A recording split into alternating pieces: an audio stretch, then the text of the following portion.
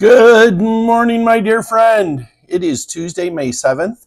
Our reading for today is Psalms 25, 29, 33, 36, and 39. Good morning from Fairhaven, Michigan. We're looking at Matthew chapter 5, verses 33 through 35.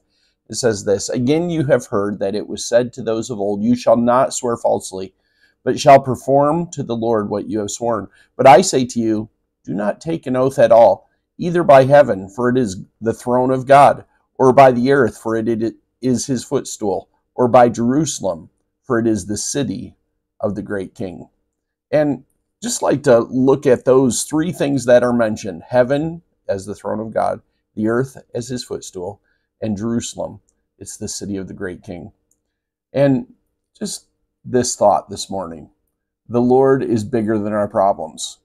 Bigger than our problems, so much so that heaven is his throne, the earth is his footstool, but also he dwells among us. He's in the city of the King. He's in that place.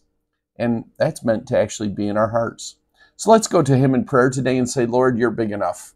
You're big enough, and yet you're with us. Let's pray. Heavenly Father, we come to you today thankful. Lord, you are big enough to solve everything. You're big enough to do anything. But Lord, you also dwell with us, and we're so thankful you're near. We trust and hope in you in Jesus' name. Amen.